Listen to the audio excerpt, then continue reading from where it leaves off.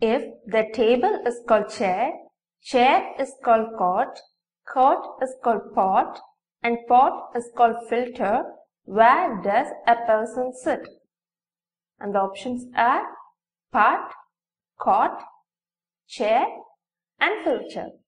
Another solution. It is given that table is called chair.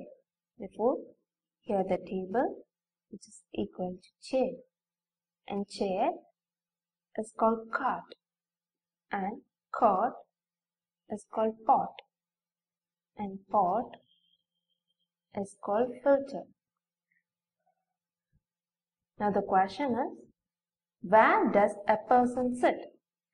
Now we want to find where does the person sit.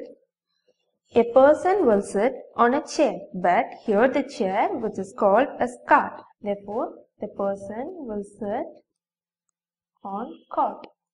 And the answer is B, cot.